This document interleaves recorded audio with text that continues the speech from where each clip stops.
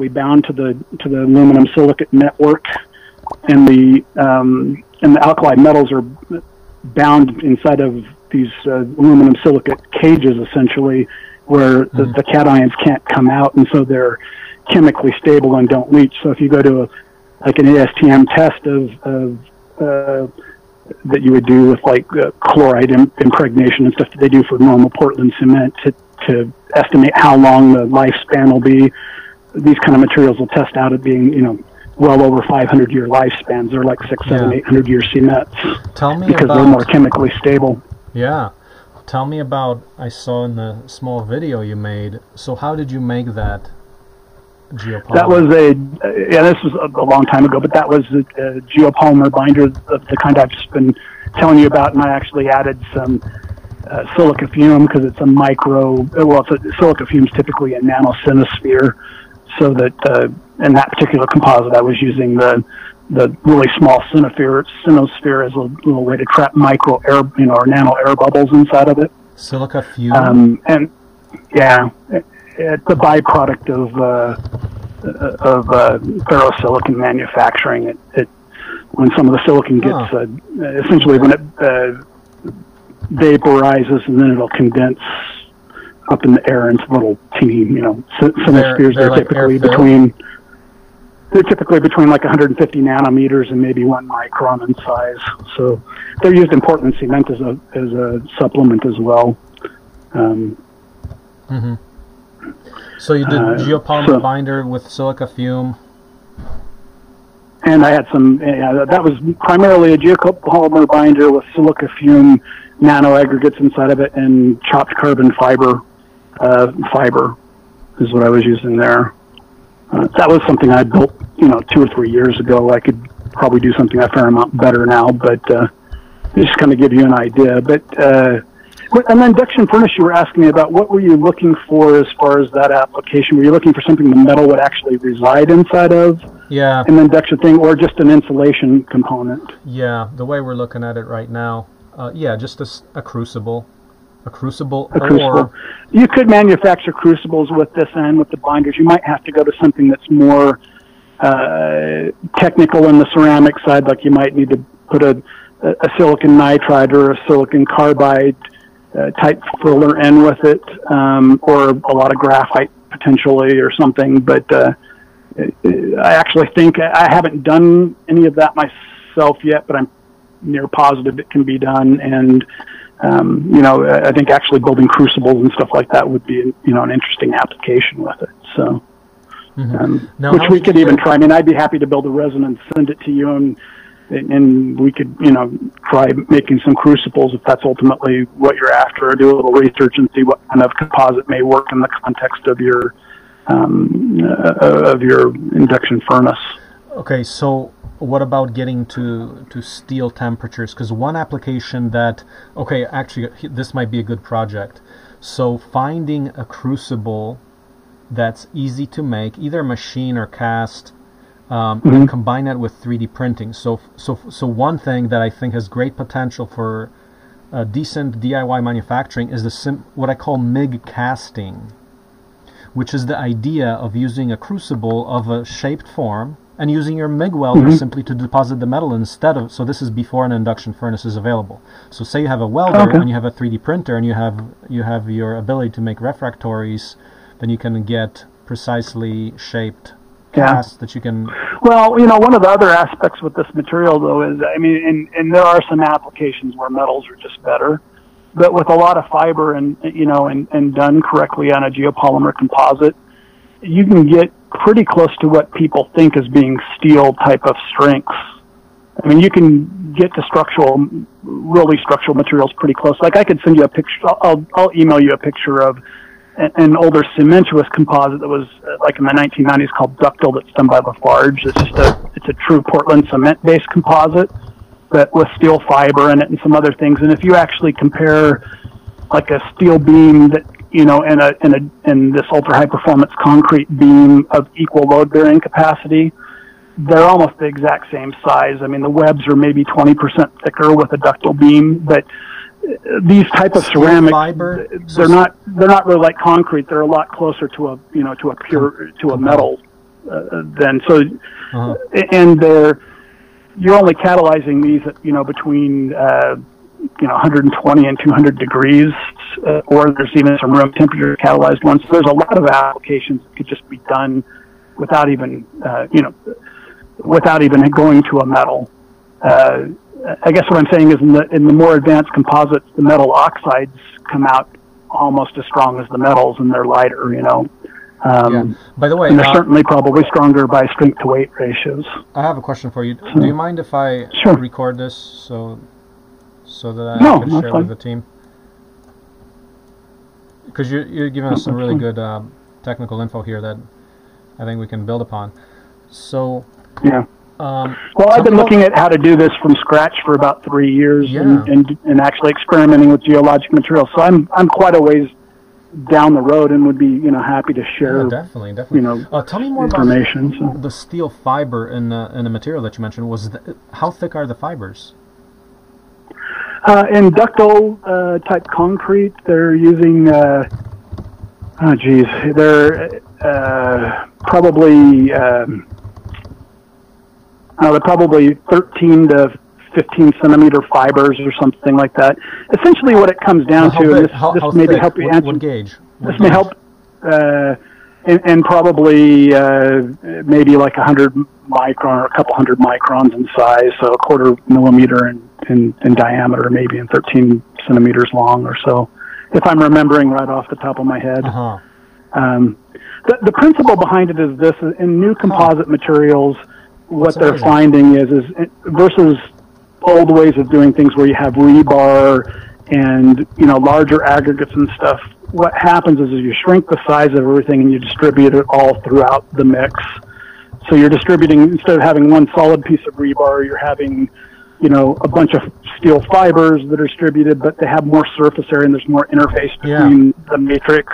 And so really, in the context of a ductile, like the largest fiber or the largest aggregate they use inside of that as a concrete is probably like 8 millimeters.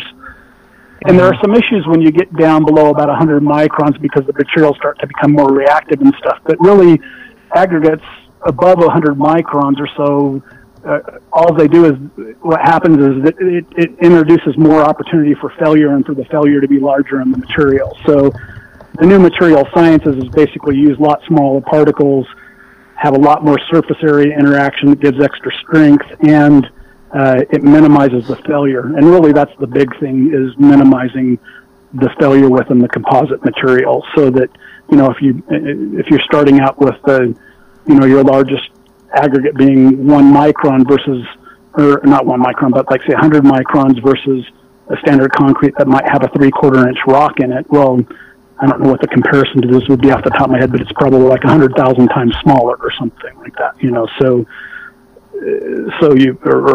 or 10,000 times smaller or whatever. So essentially the size of what your beginning failure will be starts out being 10,000 times smaller to begin with. Yeah. And it lowers the probability and everything as well. Right. So with the steel fiber, you said it's about 10 centimeter pieces of the fiber? 10 centimeters long? Yeah. Something in that range. Interesting. It's a fairly flowing, self-consolidating type concrete, so it can pour into molds and get into, but the stuff that I'm working with, I have some composites that I've done where the largest size aggregate, and it's been I've had some that I've done large size aggregates like down to 200 nanometers in size. I actually built the aggregates from the bottom up using geologic chemistry, and they end up being about 100 nanometers in size. So you can get crazy small stuff, but with those kind of things, other things you can like cast and reproduce. I mean, if I took a plastic that was perfectly smooth mold and it had a little teeny scrape on the bottom of it, even if it's like a couple microns in size, this material will reproduce the scrape in the mold. Because it's because you can cast that fine to detail, because the aggregates are so small, depending on how you do it. So it doesn't look like a normal concrete. It's almost like a room temperature cured ceramic. What was the aggregate in there? Was that something like carbon fiber, or? The aggregate I was doing, I actually dissolved the aluminum and the silicate separately and ran it in a particular chemistry where actually it breaks down to literally down to 1 or 2 ions silica and aluminum, down to that kind of breakdown almost to the atomic level, and then it rebuilds its way back up from the bottom up by natural assembly. Mm-hmm. When you said that's on the crazy outside, end of this stuff that I've got distracted with sometimes. But go back to the geopolymer binder that you used when you made your geopolymer. What's the binder that you used? Did you get it off the shelf, or did you make that? No, I made that. That's that aluminum silicate that I was telling you about, where you take a potassium silicate or a sodium silicate solution and combine it with another amorphous, aluminum silicate, and that builds the binder. What happens is that amorphous solid. Yeah. Well, it's a liquid. So you have typically a sodium silicate solution would be about 40% solids inside of it, actually, or it's 40% ions floating inside of a solid in a suspension in a solution. It looks like a clear liquid, but really about 40% of the mass is actually mineral, and the other 60% is water. And then you're mixing that with a solid aluminum silicate, and what it does is the alkali starts breaking that apart and depolymerizes the silicon aluminum out of that, and then this all goes into, and it turns into a gel, and then the gel polycondensates and makes all these little nano aggregates that all glue together. Mm-hmm. So the thing you made was a really good conductor, and the sodium silicate. Did you get that off the shelf, or did you make that too? I've been working with. I've been trying to shortcut some things and getting to where I could get large volumes of precursors, to where you could affordably do, housing and stuff like that. So I'm using a pumice from Idaho that's about 100 miles away from here that I can get in large volumes. In particular, I was lucky with that because this is ultra pure. It's probably the purest pumice out of any resource in the world, and it just happened to be close to me. So that's what I focused on a little bit. But I'm just taking that pumice, which is about 75% amorphous silica and about 15% aluminum content, and I'm dissolving that in a hydroxide solution to make the potassium or sodium silicate, and then I'm combining that with additional pumice and metakaolin mixed, all these at particular atomic ratios and with particular molar concentrations of alkali in the water and stuff to control what happens. But that's how I'm building the base binder. And then you add, just like Portland cement, you're adding aggregates and fillers and other things to make up the difference, which usually the binder in typical Portland cement or not the super high performance stuff, the binder is about 30%, 25-30% of the overall mix, and the rest of it's aggregates and fibers and stuff like that. Okay. On the higher performance stuff, the ratios are about flipped, so then you're usually more like 60% of the paste / binder and 30 or 40% of fillers. Mm-hmm. Do you have where do you do this? So do you have a plant or physical company? Just a shop, that I'm doing it at for myself. This has been mostly just my sideline. My day job is I'm a real estate developer. So, how much time do you spend on the real estate development? Is that like your full time, or you're I grew up in the industry. I've been doing real estate development for over 3 decades. So I'm primarily on the land side, but I've land and entitlement. I've done a couple Superfund site redevelopments. Kind of more in my specialty is more complex real estate development that has environmental problems or some kind of thing that's impacting the land value, and that if you can solve the problem and get the entitlements needed, that there's a large increase in value. So what were you doing your work, your experiments? That's just in your garage shop or your building or whatever? Yeah. Some of that, but I've done some work too with. Like Hess Pumice, they have full labs and stuff up there, so I go up there sometimes and do some stuff with them. That's one of my main precursor suppliers, so. Who is that? That's the guys who mine the pumice? Yeah. Hess Pumice, They have a pretty good size operation. They have several million tons of reserves, and their business actually started out. They don't do a lot of this kind of stuff. They do a few different things with building materials, but their business started primarily providing this ultra fine pure pumice for polishing TV screens back in the day, and silicon chips and stuff like that. It's used as an industrial polish and other applications. It's used some for grouting and stuff now in mines, and but they ship all over the world. So I'm thinking, what would be an example? Like, I would love to show the example of local production of cementitious material, and that's why I mentioned, okay, so we have limestone here, we can bake it to make lime, right, which gets you back to cementitious materials. But do you think there's any simpler way to do it? Is this actually simpler, or? At the end of the day, well, it depends on what you have. Like I said, there are some particular types of clays and geologic materials that don't even need anything done. You can just simply put a hydroxide with them and they'll make a binder. So it depends on what you have there locally. I mean, I could go into some details of why you do what, but I'd probably get in the weeds by accident, but there are issues like, for example, you end up with stronger materials if you're using a sodium silicate versus just activating, like, say, a fly ash directly with sodium hydroxide instead. It gives you a different kind of material than if you activate it with the sodium silicate. It's kind of, I guess the best way to maybe explain it would be, is if you have a little bit more dilute precursors, you end up with a little better result. Kind of the same thing if you were to add a calcium in a geopolymer mix where you have some kind of part of it that might be more towards Portland cement chemistry. There's hybrids of these that you can do.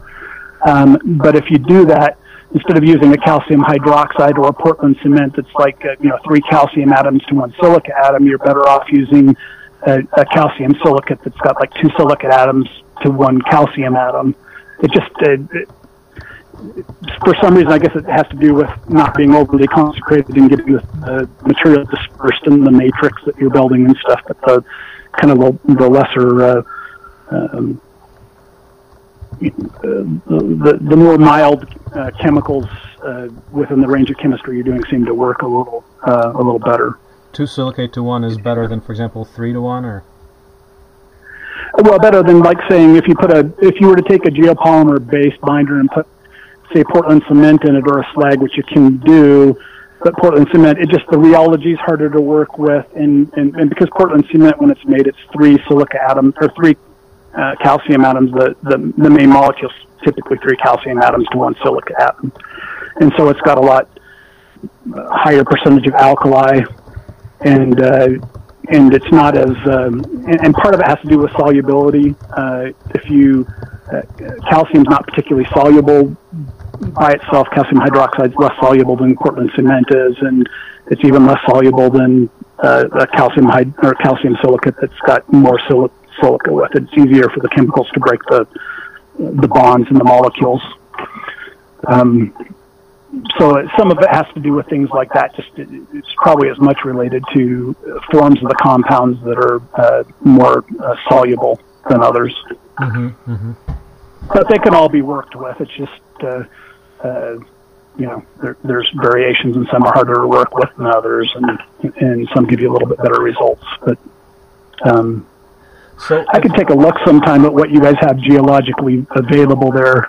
But that's kind of why I'd come back to this. Ultimately, it would be nice, like when you guys are going to do aluminum extraction anyway, you can take aluminum and put it with nitric acid, and there's a way to make the metakaolin synthetically so that, and you can pull the silica for sure from there. So if you had an aluminum source and could divide it that way, you could make a synthetic metakaolin, and you certainly can.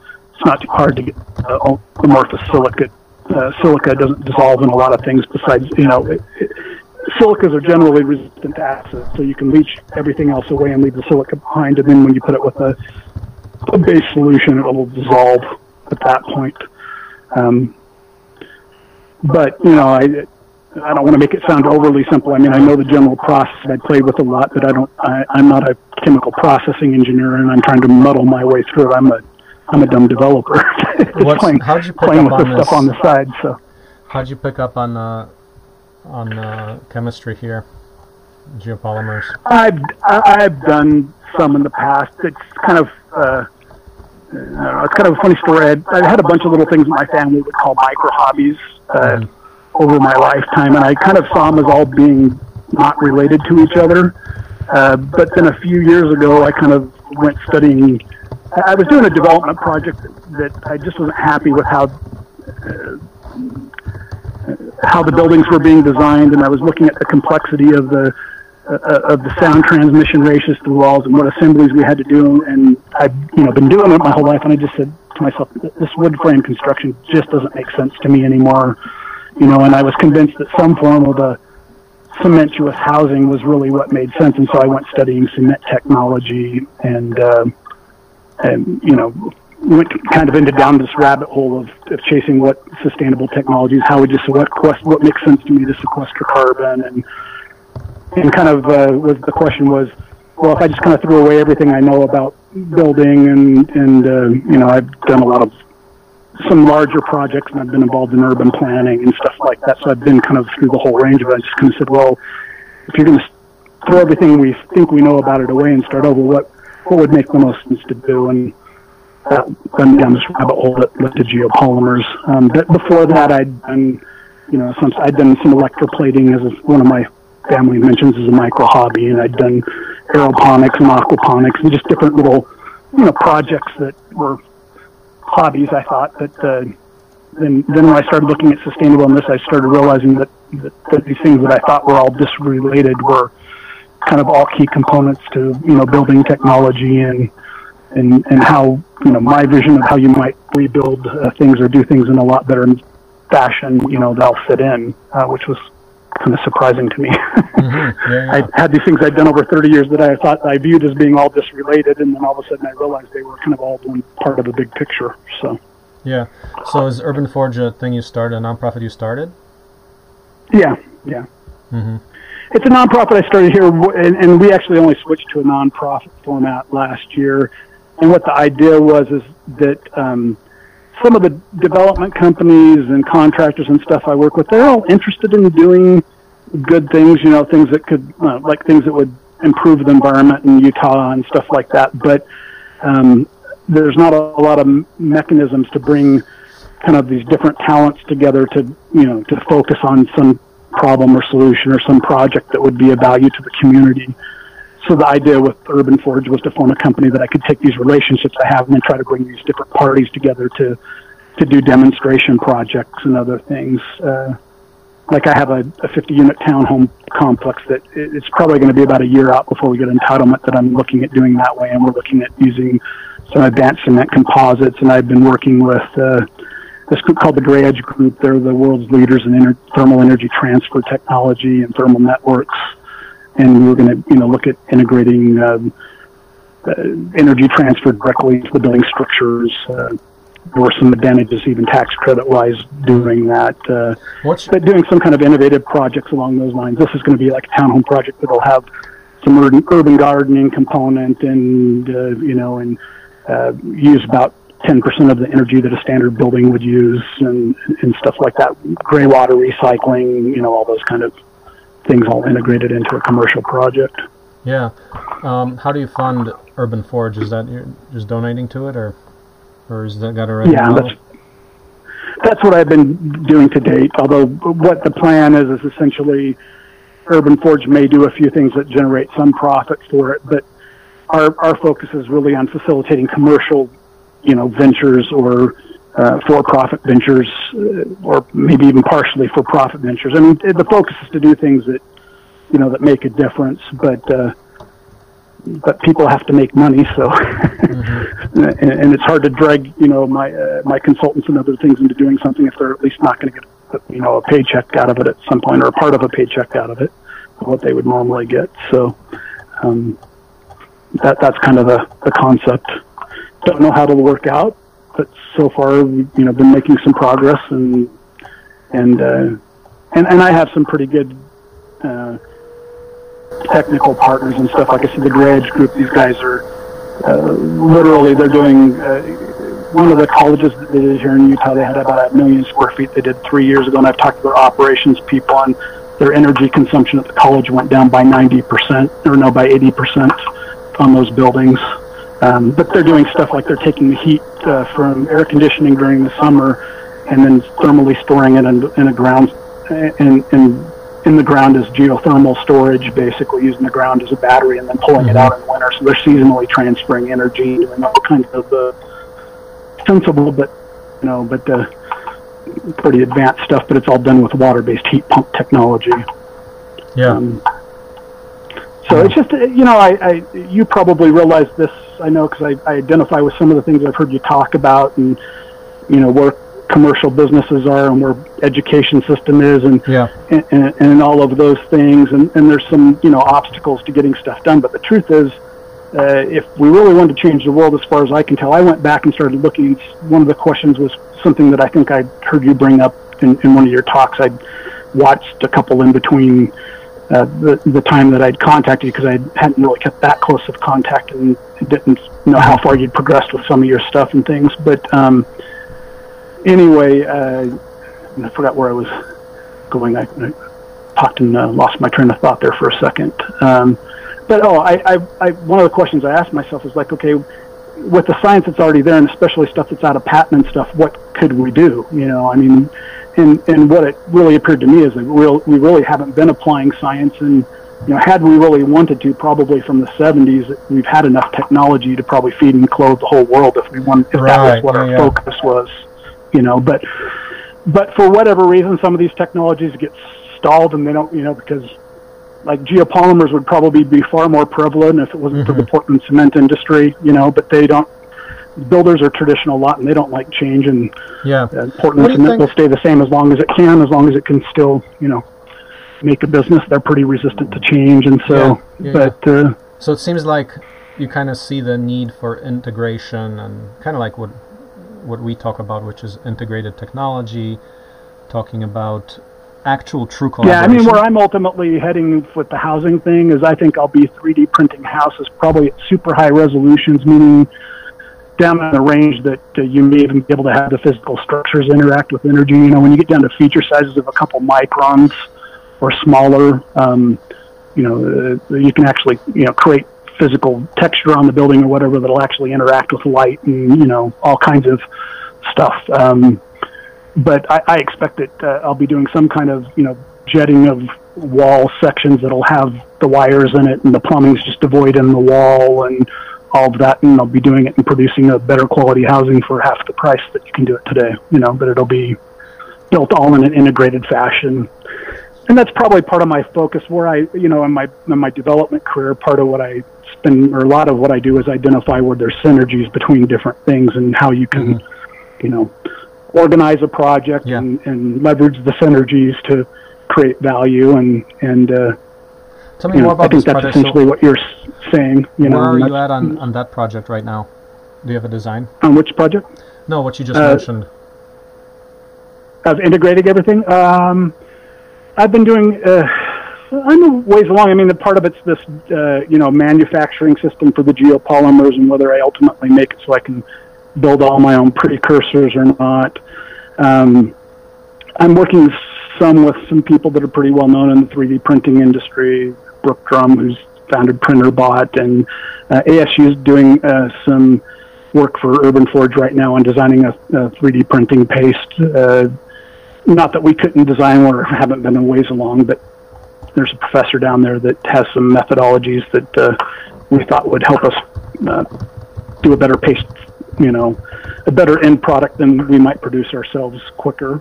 Rather than doing, 5,000 tests, which, we've already done those kind of, that volume of tests, but rather than, just going at it, building a bunch of different mixes with, 100 different variables and putting it in a matrix and trying to figure out what's, going on and how to maximize strength. There's some, numerical, or there's some ways to calculate, based on particle sizes and particle packing and, distances between particles and stuff to come up with some formulations where you can, and that's what I'm having them do to help optimize some geopolymer paste quicker. But they're doing one right now for a 3D printer for us, and we're a commercialization partner with them with some research that's funded by the Department of Energy now using microstructures within walls and building envelope systems for for future things. So, is this 3D printing for things that have to be fired, or how does that work? 3D printing paste? No, this is 3D printing of these geopolymer type materials that would just, if they had to be, if they needed to be catalyzed at all, there's some versions you can do. Usually it's if you have more calcium in it, you can get room temperature curing versions. If you don't have calcium in it, a lot of times you're curing it at like 40 degrees Celsius or 60 degrees Celsius. So, up to, but something you could do inside an oven in a house, Is the PrinterBot collaboration on the printing pastes? No, that's just something Urban Forge is doing directly with, right now with ASU, Material Science Department, but, we're talking about doing some printer stuff with them. We're actually looking at what we're looking at is doing an extrusion-based paste that could be in an extruder that could be done onto like a standard 3D printer. It'd probably have to be enclosed because you have to control the humidity levels and stuff and the heat levels a little bit more because you need the water. The water isn't part of the geopolymer binder, but it needs to be there while it's curing because it's essentially the chemicals used for transport for the polymers to reorganize themselves as part of the curing process. But then when it's cured, all the water's dried out of it, and that's one of the reasons it's essentially a castable refractory, or why it's so fireproof, is because Portland cement has has the hydration, has the water still integral to the chemistry when it's done, and then when it gets higher heat, it causes it to spall and stuff like that. Where a geopolymer is a refractory because it doesn't have any water in it. Mm-hmm.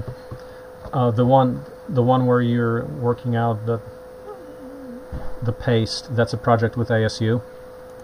Yeah. Now is that open source, or is that no? We're trying to decide. I mean, I'm planning on doing most of my things open source, and so my reticence on some issues is not that I don't believe in open source or doing it, or that I want to be greedy or anything like that, but this will sound maybe a little bit strange, but on these more technical sides of doing things, I realized that where 3D printing is going and where these materials are going and stuff, there's actually kind of some scary stuff you could build with it. And I sometimes wonder, like, okay, well, what do I want to just put out there because, would something be, used in a manner that I wouldn't want it to be used?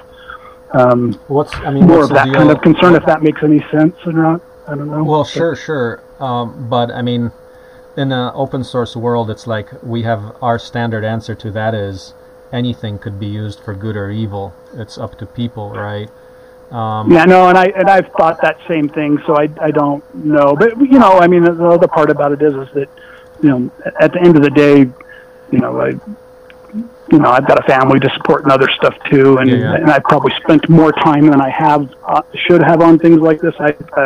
My development career, I took about a 3-year sabbatical, chasing this stuff, and I'm kind of getting back and doing some more development stuff. But, so kind of what I've thought is that I've been thinking is that I would probably produce at least and in fact, the version that I have ASU working on now, we were planning on releasing as an open source version.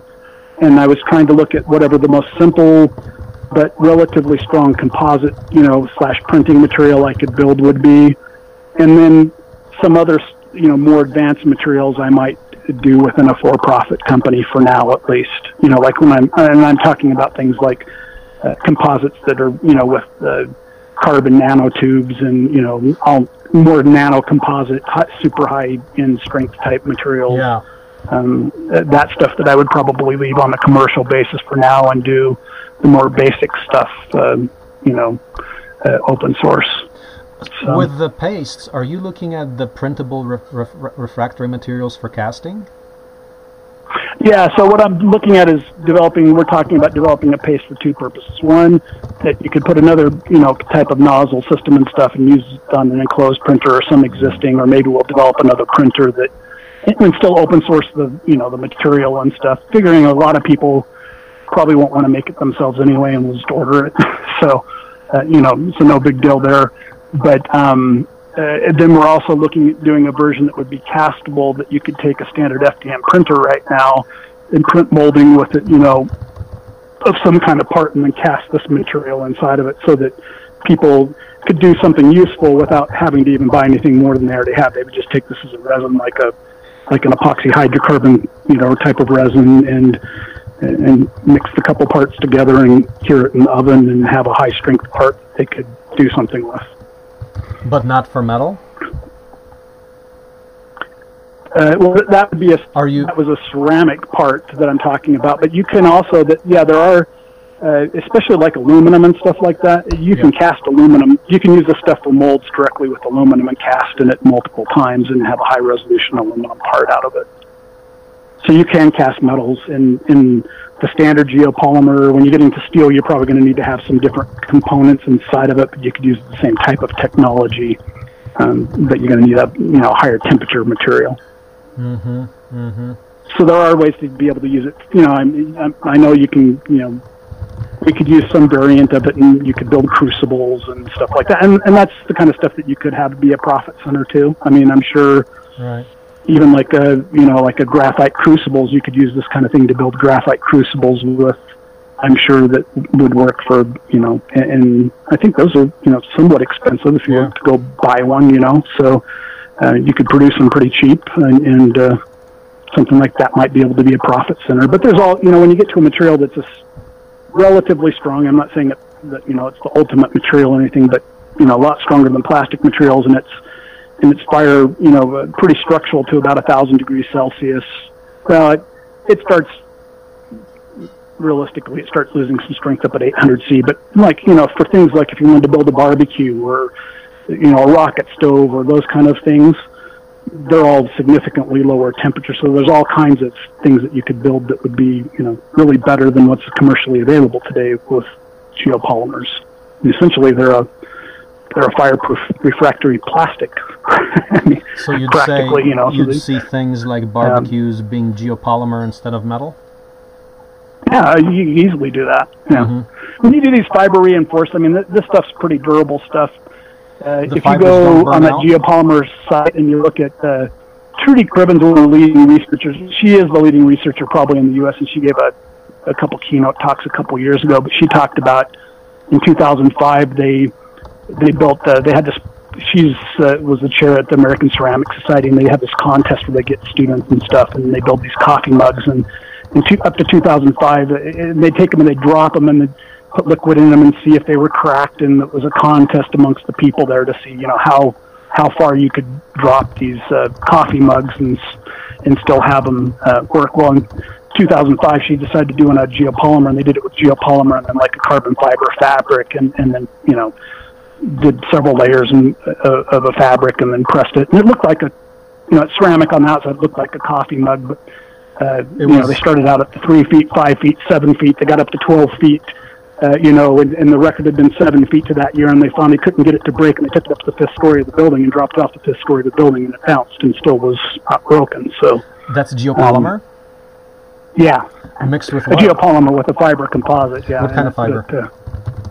Reinforcing, but yeah, you can build some pretty impressive stuff. So you could build a barbecue that, that would be insulating, would have, I'm a barbecue guy, so that's one of the reasons I mentioned that one. I guess you're in Kansas, so you by default should be a barbecue person, right? Yeah. Close to Kansas City. Except I was born in Poland.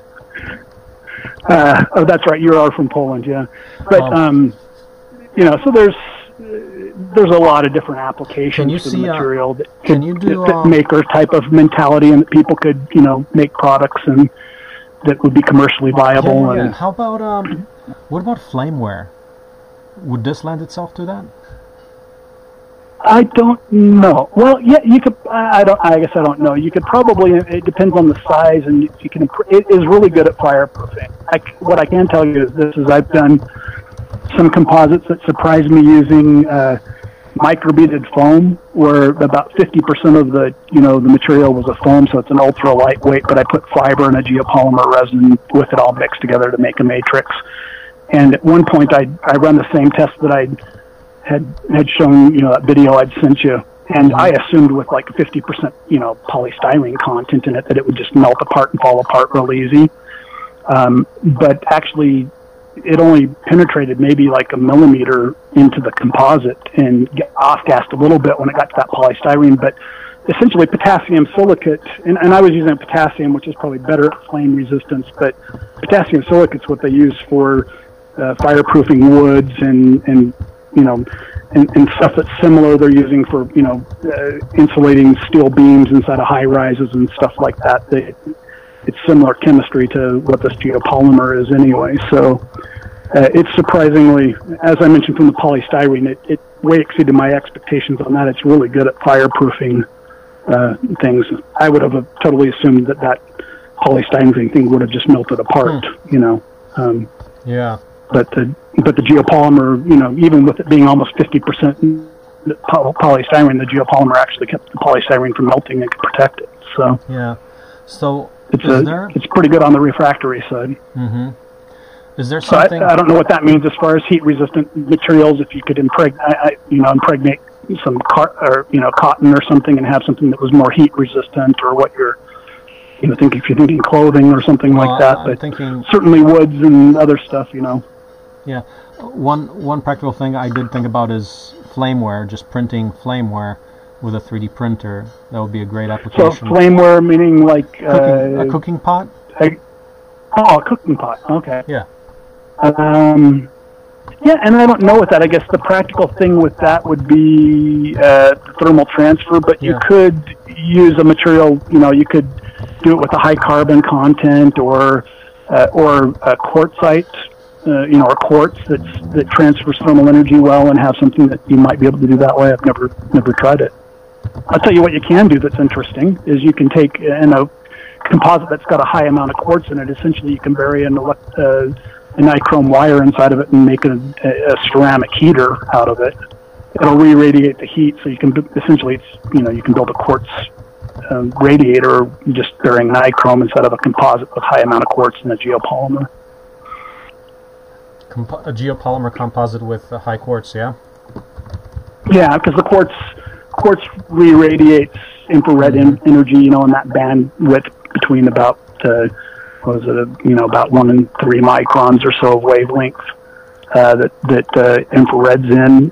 It naturally re-radiates infrared really well. That's why they use it for quartz heaters and stuff like that. And I think essentially a quartz heater is a quartz composite with nichrome or some other wire buried inside of it, and then it just more evenly distributes the heat out of it. But you can, I've done it before. You can take a geopolymer composite with high quartz content or quartzite and bury nichrome inside of it and make a heater with it, like an integral, heater. For 3D printing, are there available materials for casting aluminum right now? So what would we do? Say we wanted to print forms for aluminum casting. Yeah, you could do that. All you'd do is you'd actually just kind of flip it. You'd print the positive, like the positive in part of a mold structure with like your ABS, and then vapor smooth it if you want to or whatever, and then pour the geopolymer to make the mold with it. You pour the geopolymer against that and make the mold from it, and then you remove the plastic and then pour in aluminum. And you could even do it as a lost wax type process if you wanted to, but the way I've done it is, building like 2-part molds, but then you kind of... Well, what about printing? You're kind of making half mold and a half positive with the FDM print or with your 3D print, and then you're creating the geopolymer mold from the 3D print, and then you could pour the metal theoretically into that. Right, but what about going directly to the negative form printed from geopolymer? I haven't done that yet. I mean, that's what I'm working on with ASU may lead to that. Mm-hmm. But they're working on a paste mix that's extruded. You don't get the kind of resolution as you do other forms. Where you could do it, and where I think I'm probably heading to is with some of the materials. I'm trying to think how to explain this the quickest and simplest. The viscosity of a material is generally most impacted by the diameter of the particles that are inside of it. Mm-hmm. it's directly related to the shear stress and stuff, and it has to do the most dominant figure in those calculations is the particle size. Mm-hmm. So when you get some of the geopolymers that are really, where most of the material is way down in these, really small ranges, you can get something that's very fluid. Like if the composite's all below 1 micron, it can be almost as runny as water sometime or close. And I'm thinking that I can get to a composite that I can jet out of industrial inkjet, heads. Mm-hmm. And at that point, you would be able to get the kind of surface finish that you want, that would allow you to cast a high, a very smooth aluminum or something directly into a geopolymer mold or something. But with an extrusion-based method, you'd either have to do some sanding on the geopolymer or something to smooth out, or if you don't care about how it looks and it's just about function, then you could probably print the geopolymer mold or something, directly. What do you think about the concept of, if we have, because I've been thinking about, okay, I want to go 100% zero carbon renewable structure, so we've got the CEB press, that's good, but we need some stabilizer. We can have trees that are low carbon, but if I want to take limestone and do PV, the PV calcining of limestone. So basically, get DIY concrete or solar concrete, where you're just burning using PV as the heat source to get. Well, my thought on that is this: you can do that, and you can do it with the calcium, but real concrete, calcium hydroxide. The cements that are made with calcium hydroxide, it's kind of like lime before, historically when they've used that as a building material, sometimes they would slake the lime for a year beforehand because because the solubility is so low, to use it as a material. And as it develops strength, it develops, like even in the Roman concretes and stuff, that actually they were probably at least 50% geopolymer chemistry anyway, but they developed strength a lot slower because they were using a calcium hydroxide as a basic part of their binder. So that's the challenge with doing that. And I know you can get solar and do it because to get to reduce calcium carbonate's pretty easy at a lower temperature. But in order to do a cement where you're actually binding this, the calcium with silica, you need to be more like 1,200-1,300 degrees Celsius or so.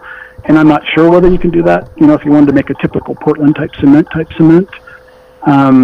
What I've been looking at is kind of a whole different thing. There's my solution may be a little bit different than yours, but I've been following some ionic liquid chemistry related to molten carbonates, and there's a way to electrolyze essentially in a mixture of a sodium, potassium, lithium carbonate in an electrolysis cell, and you can split carbon dioxide off. So you can calcine the carbon, and the carbon dioxide that's released during the calcining, you can electrolytically split that into oxygen, and the carbon will self-deposit as carbon nanotubes at 750 degrees Celsius. So it's actually a way to do a carbon neutral or even potentially a carbon negative material. And then there are some ways to use the calcium hydroxide, and essentially it's an ionic liquid, water-based chemistry where you can swap, the hydroxide with a carbonate from, say, sodium carbonate or potassium carbonate. And so there's some chemical, replacement reactions and stuff you can use, and that's kind of the path that I've been looking at heading down, is using the carbon or using the calcium more as a tool for some other chemical reactions to produce the geopolymer. For instance, there's a lot of potassium, a lot of sodium carbonate here. There's some of the world's largest deposits are in Wyoming that are within about 30 miles from Salt Lake City. And, historically when they made soap and stuff, the primary, potash, when they burnt hardwoods and stuff, was potassium and sodium carbonate as well. But if you take a calcium hydroxide with a sodium or potassium carbonate, there's a double displacement reaction, and you'll end up with a sodium hydroxide and a calcium carbonate. So that's kind of the path that I was heading. And then you can take that calcium if you wanted to and recalcine that and split the carbon off of it as well. But if you wanted to look into that, Dr. Licht at University, George Washington University has been kind of a leader in that research stuff. I think it's one of the most transformative technologies because, most of our carbon reserves in the world are actually a good portion of them in carbonate rocks. And you literally, if you wanted to get the carbon out or excess carbon out of the air, you could take that methodology. You're making carbon nanotubes that are, highly valuable and good for structural materials at the same time, sequestering the carbon that way. And if you took the limestone after you calcined it and threw it back out on the ground, it'd suck the carbon right out of the air again, and you could recalcine it. I mean, it's a way to actually, a legitimate way that you could just pull carbon back out of the air in industrial scale if you wanted to do it. Is that pretty much space age stuff, or are we pretty near to making the nanotubes that way? I mean, this sounds like... They're going to commercial. It's close enough that I'm following and planning on building something myself to do it. It's in electrochemistry that I told you I'd done some electroplating in the past and stuff, so it's just a little bit hotter temperatures than I worked with, but I have little doubt I could do it. I'd followed a bunch of different people that were researching similar things, but it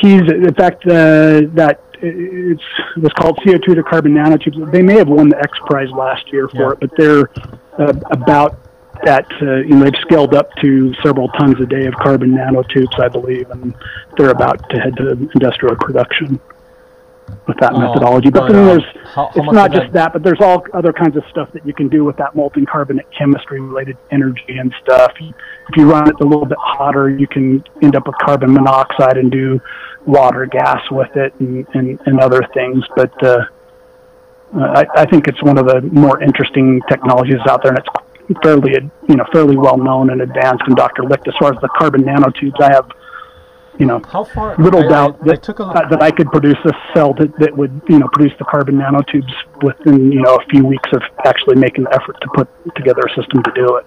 So are you saying that the information there is with the George Washington University work? I mean, it's open enough right now that the technology is pretty much accessible?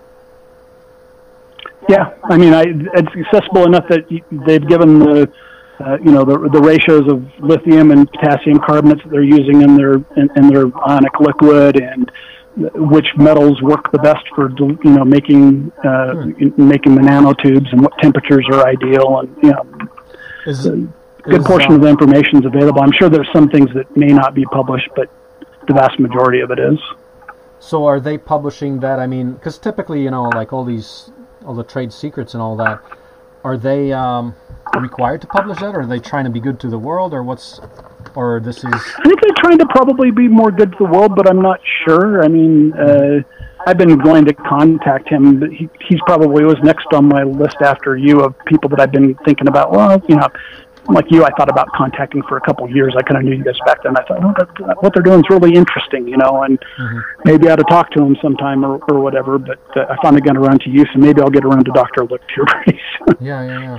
Because I think actually there's a real synergy between that technology and making the carbon nanotubes, and then being able to use the chemical displacement reactions to manufacture geopolymers. So there's a synergy there that I see, and actually I'm going to try to contact him, because if he was open, to consulting or working somehow, I'd rather shortcut the experiment and go to the person who's, knows the most about it. Yeah. Just going back to the limestone and lime production, you said that at the lower temperatures, there's two ways to do it, one at high and one at low temperature? Well, no, they both will happen at low temperature. What I was saying is that Portland cement and actual... if you're trying to get something more like Portland cement, takes a higher temperature because it's a calcium silicate. It's not a calcium oxide. Right. But I'm saying lime has certain use already, like lime stabilization of CEBs for some soils that works really well to get completely waterproof. You certainly can do stuff like that. My focus is, and maybe I'm a little crazy this way, mine's been, rather than kind of looking backwards to technology items, that's well proven, I've been looking, well, what can you do that's cutting edge, So I've kind of been looking towards higher strength materials and faster processing and stuff. Like, for instance, with this geopolymers in a mold and stuff, depending on the parameters that you catalyze it within, you can actually have materials that you can mold and demold that are high strength with, like, in 30 minutes of a mold. I mean, and geopolymers obtain their strength a lot quicker than Portland cement-based hydrate materials do. So the pure ones will end up with about 80 or 90% of their strength in 24 hours versus 28 days. So so they're able to do mold. If you're molding it, it's a lot quicker manufacturing process. I mean, even Davidovich, some of the first stuff that he did with this was a wall system called Sill Face they did in the 70s, and in that system the heating and polycondensation time I think was only like 30 seconds a panel because it was they were even at a higher temperature, but so there's a lot of ways you can work, but there's some inherent advantages I think to the geopolymer technology. Yeah. And underneath it all, silicon and aluminum are more abundant crustally than calcium is. Yeah. And the calcium only uses a small amount of silica, whereas a geopolymer is using an alkali earth. There's generally like 4 silica atoms for every alkali atom, so chemically it stretches the more abundant materials further than Portland cement does just inherently. Right. And even if you were going full manufacture and stuff, it's only about it's probably 80% less CO2 emissions because it's all done at lower temperatures and stuff than Portland cement is. Right. So it's fundamentally greener anyway, but I'm looking at, well, could you make it actually carbon neutral or carbon negative, maybe even including transport and everything. There might be a way to, ultimately get to, some really significantly green materials. Yeah, absolutely. So would there be anything you could suggest for us to, as far as any building products, and I don't know, maybe you can take a look at what we have available here and maybe make a suggestion on a geopolymer experiment that we could do here and possibly develop towards materials? Building materials? Yeah, well, I guess you'd mentioned that, I don't know how close you were to working on your induction furnace. We could work on something for that. I kind of had been looking at, and you might end up, probably the thing I would look at first would be maybe a lucite base that you would actually fire, use a geopolymer material that you'd cast, and then fire and densify it, for something that you're using in a super high temperature thing. You might end up something that, is inside of an induction furnace that takes a little more processing. But that might also, I've been thinking about pursuing that myself, as whether you could use it on the liners for like wear machinery, like a ball mill liners and inside of a ball mill, or different applications like that, just in machinery and processing equipment and things. So that's something I've considered. And then maybe another area that would actually be one that I think might be low-hanging fruit for you and that I haven't done a lot with yet is that they're pourable composites. Essentially, like the one I'm working with Hess pumice, the pumice is essentially granite it was granite magma that got cooled too quickly and stayed amorphous versus being cooled slowly into the ground and crystallizing. So essentially, in some of those composites, what I'm building is a synthetic granite. It's even a little stronger than granite is, but one of the best applications for that is machinery, like CNC machines and stuff. The highest end CNC machines are made on granite bases and stuff. Yeah. But they're like $1 million machines. It's because the granite's about 5 times better at dampening vibrations than cast iron is. Right. So maybe integrating some, a geopolymer composite into, some of your printer, your 3D printer frames, or maybe you make an enclosed heated, 3D printer and use it as the, insulating material on the outside and structure at the same time. Something like that might be some kind of project that would make sense for you right now. I'm not really sure. I can take a look at your website too, but anything that you could build with a refractory that could be relatively strong and stable. I mean, you wouldn't want to build one of your tractors necessarily out of it, but there are probably a lot of other applications it could potentially fit into. Mm-hmm. Yeah. I'm not that familiar with everything you're doing, so.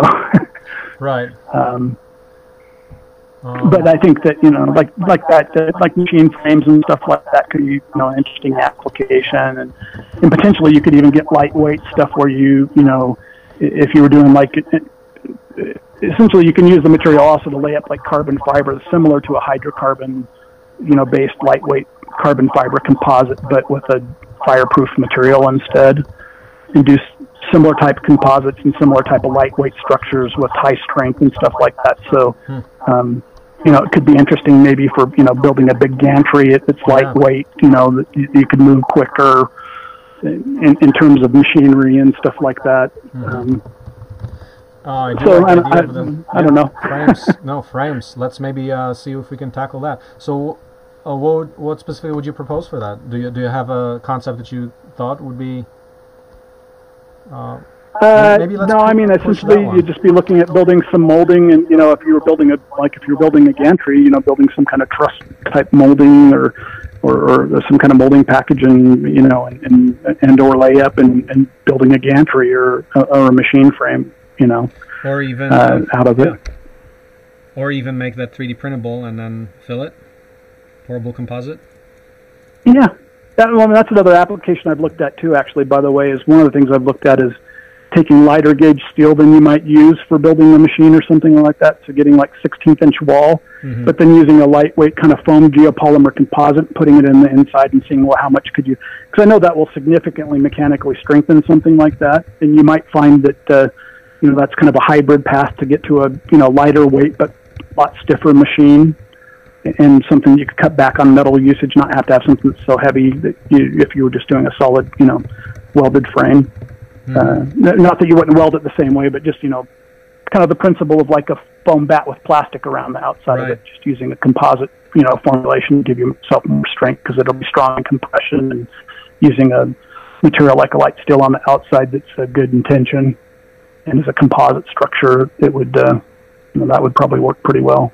And you can even do things like, I don't know if I mentioned this to you or someone else that I was talking to recently, but you can actually take and tailor the thermal expansion of the material by controlling the ratio of the alkali metals in it and which ones you use, because the lithium is the smallest, although it's inside this framework when it's done, on an atomic level. Lithium's smaller than sodium, that's smaller than potassium, that's smaller than cesium. Cesium, essentially, if you put a cesium geopolymer mix, will have no thermal expansion practically at all. But you can also mix ratios of those and match the material. So if you wanted to have a geopolymer composite that you wanted to composite with a steel, and you wanted to, not have a problem with thermal expansions being different, you could actually tailor the thermal expansion of the geopolymer to match the steel, and then make a composite of the two of them. Could you see modern steam engines as liners for the cylinders? Yeah, you could do anything like that. I think you could actually do full ceramic engines. The processing ultimately, and that's where Trudy Cribben, she was, a ceramic engineer. But this is actually, there's a lower temperature way and probably a better way than typical ceramic processing. That just because you don't have to double fire it. It's a single, lower temperature to get to a green body or a hard body that actually has structural properties, and then you can fire it after that to even densify it more if you want to.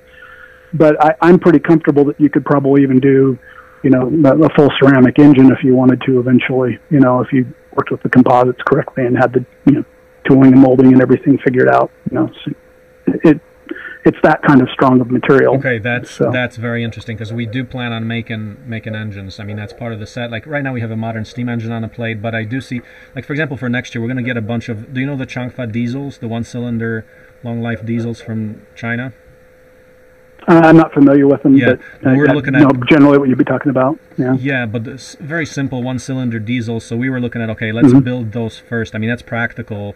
We'll probably get there faster than a modern steam engine. But yeah, the engine. Yeah, I've wondered with some of this, with some of this molten carbonate chemistry. I actually think that there may be some stuff that makes more sense with direct electric conversion, because you can burn actually fuels. I think there's a path actually, as long as you could keep the contaminants out of the fuel, you could burn the fuel directly in an electrolytic cell, like I was talking about. Actually, as soon as the fuels got in contact with the molten carbonate, they would, break apart and release the thermal energy into the carbonate. And there's ways to convert, a couple different methods you could use to go direct to electricity. So I wonder whether that some kind of multi-carbonate ceramic engine or something like that. I know that sounds a little bit crazy, but I wonder if there might be a better path than an internal combustion engine that would be more efficient, because they're not, in one factor, they're not bound by the same physics, I don't believe. Like some of the different methodologies that are bound by Carnot efficiencies and stuff like that aren't. Some of the different methods aren't in the electrochemical stuff aren't bound by the same restrictions, so they can be ultimately more efficient. Are you thinking of carbonate fuel cells or different? The chemistry of what I was talking about, it's almost the same thing as a molten carbonate fuel cell, actually. So the one I'm talking, practically very little difference. There's molten carbonate fuel cells. There's you could burn this directly and take thermal heat off of it. If you burn it at a higher temperature, there's some interesting things you can do with. There's a silicon, I think it's a silicon ion process that you can run with vaporization and generate electricity. And then you could waterfall it to critical steam, and there's some different some methods. Can you back up a little bit? What's in the cases that you're talking about, like for the molten carbonate? What is the actual fuel? What are you burning? Well, you could. The thing is if you can capture the carbon out of it, like Dr. Lick's been able to do at those temperatures, which is well proven. Yeah. You can split the carbon, and essentially, they've done the thermodynamic studies and published them. But essentially, you split the carbon, and you can take the oxygen off of it. It'll split on if you're using a multi-cell electrolytic cell. You can pull the oxygen that splits off of it and refeed it back into the combustion. They've shown actually that you can actually, through using a process like that, go to zero emissions and actually increase combustion efficiency even on an existing power plant using technology like that. I see. Yeah. So my hypothesis is that as long as the fuel was pretty clean, like say for instance natural gas, as long as you didn't have much sulfur and stuff in it, you could. I think you could burn the natural gas directly into the to the carbonate solution and split the carbon dioxide off and recycle the oxygen that way. And there's some interesting things you can do with at the higher temperatures, like splitting water and other things are more efficient. So there's kind of a lot of interesting things in and around it if you start exploring the chemistry and stuff. Molten carbonate fuel cells being one, but if you have other materials that you're splitting and you're splitting hydrogen off, then you can run the hydrogen into an old-fashioned hydrogen fuel cell that are pretty available, and the stuff's pretty cheap now, as far as components to build, fuel cell out of something like that. Any relations to, so just plain electrolysis of water to make that more efficient, like with these materials? There are some things that are in question that I've been doing, but I couldn't say for sure. There's some chemistry with iron in relation to these materials as I've been processing them. I've been talking with a different professor down at ASU, but there's some reduction and oxidation going on with iron and silica and water that appears to maybe be a lower temperature iron-based catalyzed splitting of water, but that's probably beyond my. I've seen enough to think that it's probably happening and have some things I can point to because you can see the physical color changes as that iron, as it reduces into different forms of iron hydroxides and stuff, the colors change, so you kind of know what's going on. But I'm not a chemical engineer at the end of the day, so yeah. I just play around with the stuff. Someone who's not who's dumb enough to think they can jump in water over their head and swim, and have done it most of my life. So that's a good approach. I probably probably do things that I shouldn't be doing, but anyway. Yeah. So where do we go from here? I don't know. I guess I'd be happy to look at see what you guys might have around for local resources. I think that might be a place to start. We could look at, especially if you have, some particular type of geologic material that might be easy to work with, or if you have a coal-fired power plant that's close by that there might be fly ash from that could be bought in pretty cheap and processed some way. Essentially, you'd just be looking at what amorphous aluminum and silica type geologic deposits or industrial waste might be around your area. I've done a little work with waste glass. That's another one that you could for sure build a silicate up. That would be a cheap way to do it, by the way, I guess, because you can. The only challenge is with the calcium in the glass is there to specifically to make it less soluble. So you'd probably have to leach out the calcium first, but there's a couple different ways you could do that. sodium, like I said before, you could do it with a hydrochloric acid leaching, or oxalic acid's pretty good at leaching calcium out of a silicate as well. But once you got the calcium leached out of it, you could build the silicate, sodium or potassium silicate with waste glass. Oh, wow. It just happens to be here. I haven't spent a lot of work on that because the pumice is essentially a glass, and it's just as pure, and it doesn't have the calcium in it, and I can buy it for $9 a ton. And if I work with the glass recycler here, who's the main glass recycler in Salt Lake, they want $60 a ton for their material, and I'd have to mess with it some more. So I just haven't spent a lot of time focusing on that. But so I have made some good composites using some waste glass as part of the mix and processing it. I just haven't focused on it. But I know it's possible. In that one, in summary, water glass out of waste glass? Yeah. Interesting. Huh. And there's probably several studies out there you could run into that talk about approaches to do that. Yeah. So waste glass would be one of the more obvious, I think targets. Interesting. It's pretty available most places. That'd probably be, especially if we wanted to come up eventually with a formulation based on waste glass or something, that would be something that would be good open source and could be used a lot of places in the world. Another thing that we think a bit about, like simple paint, like we looked at water glass paints, but we're trying to figure out a low-cost way to seal wood or the CEBs, or like CEB floors or whatever.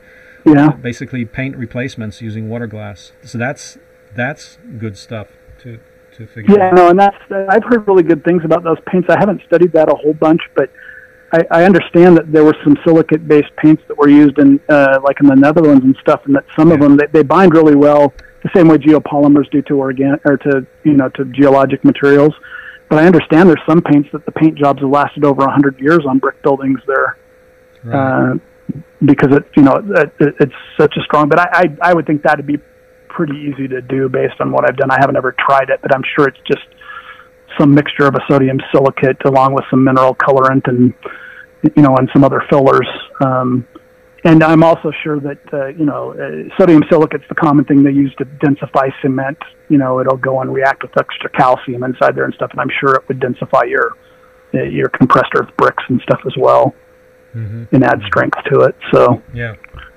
I'm confident it would work that way, so I think you're on the right track there. But if I were doing that, I'd probably just start out with something made from a waste glass. I'd look at that and putting waste glass maybe even integral to your brick process as you make it, and then maybe some additional on the outside even. But that would be a pretty viable way to maybe get your bricks to be a little bit stronger and densify them a little bit and stuff.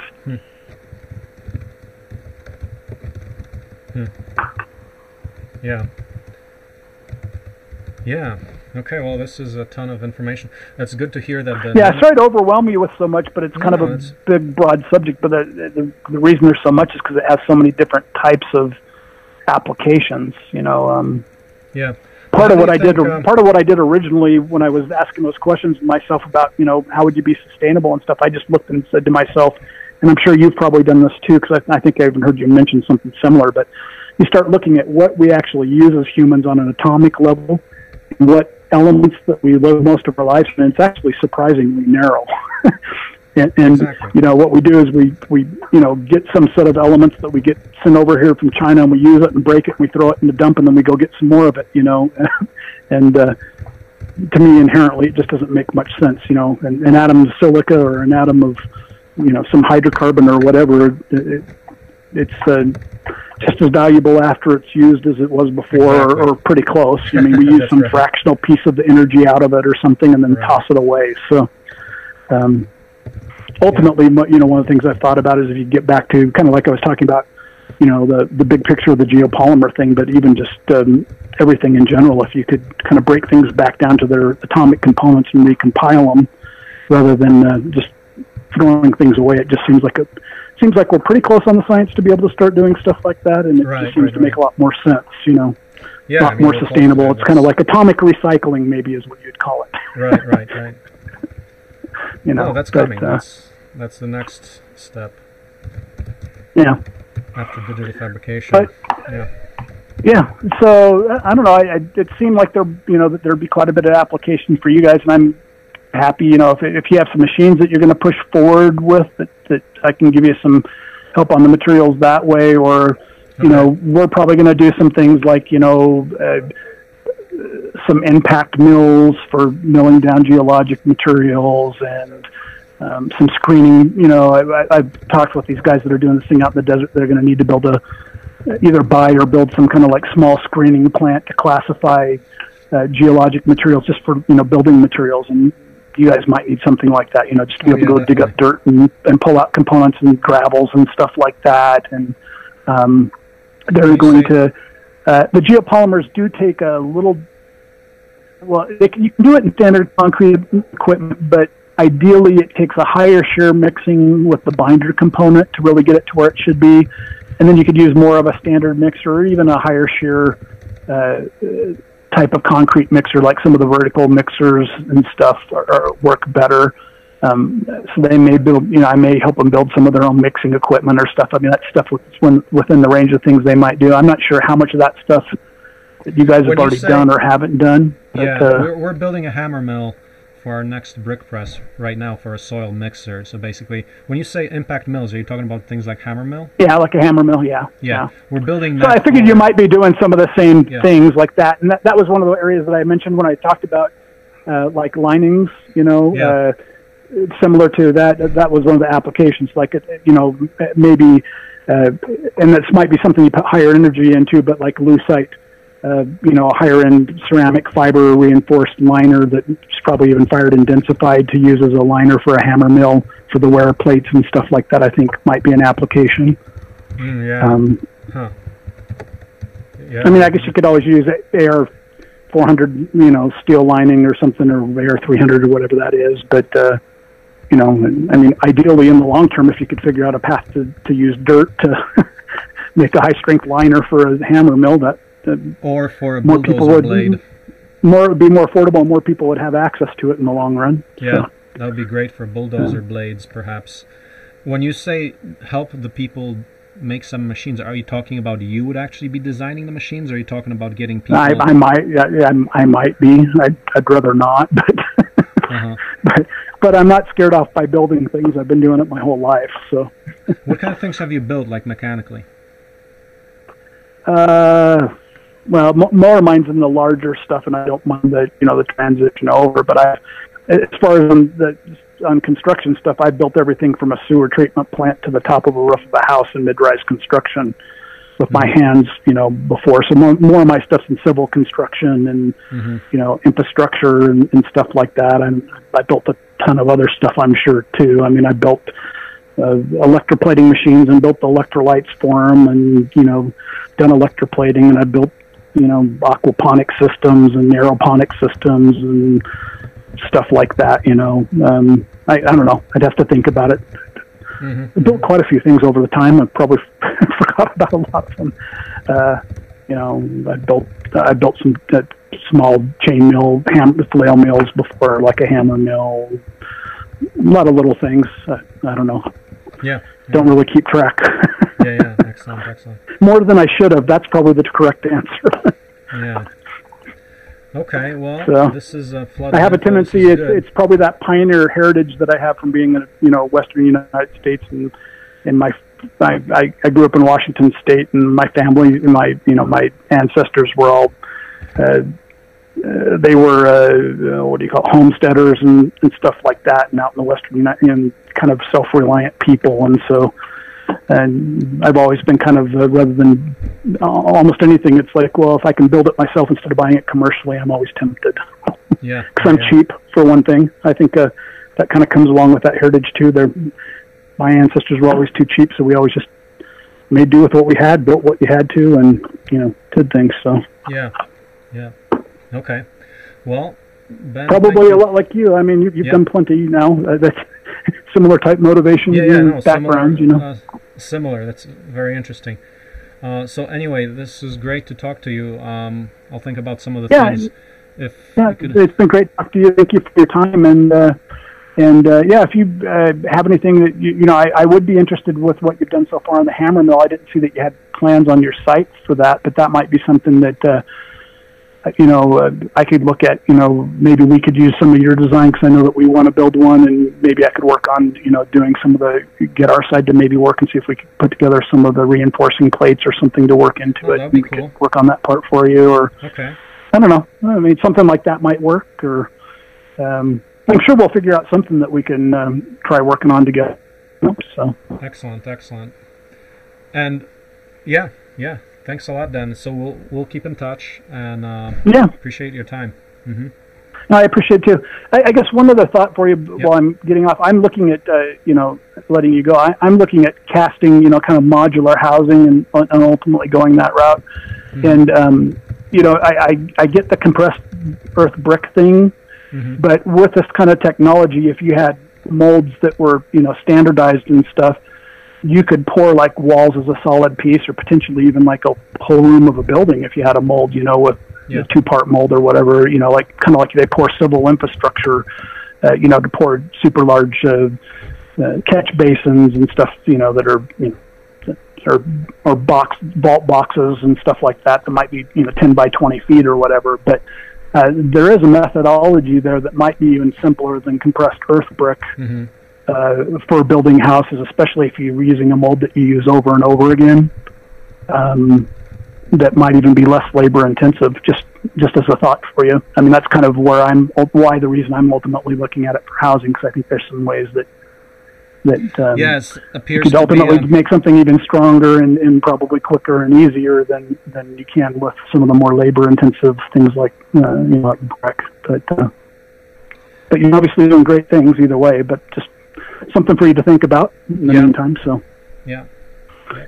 Anyway, hey, well, I appreciate your time. It's been great meeting you, and I'll stay in touch, and I'll take another look at your website and see if I have any ideas. I'll email you of things, and then I might be making some binders for a couple people and stuff. Maybe I can, when I get a chance in the next couple weeks, if I can work you up a small batch of something that I could send out that is kind of already pre-mixed and with a catalyst with it or something, just for you to play with. I'll ship you something out. No, just be awesome. not a huge quantity, but just something that you can kind of start getting a feel for what it might be like, without having to do too much work. You're figuring out yourself. That sounds great. So, and just one more thing on regarding the plans for next year's summer. So this next year's summer, we'll be doing 3 months of intense design builds on our site here. So if there's something we can think up for that time, we'll have plan on having a lot of people here. We can get a lot of stuff done, but maybe do some project or perhaps some build based on what we can come up with.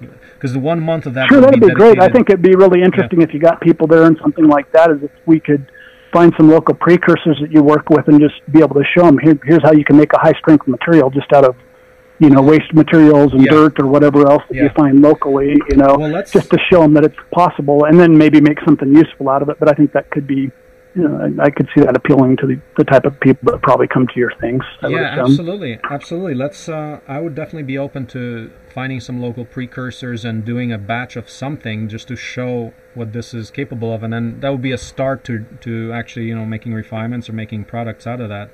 So that would be something quite interesting. Yeah, something to think about. Yeah, that sounds like it could be a good idea. I'm happy to help in what ways I can. So okay. Anyway, hey, we'll have a great day and a weekend. Enjoy your holiday weekend, and I'm sure we'll be in touch soon. Okay, thank you very much. Thanks. Take care. Bye-bye.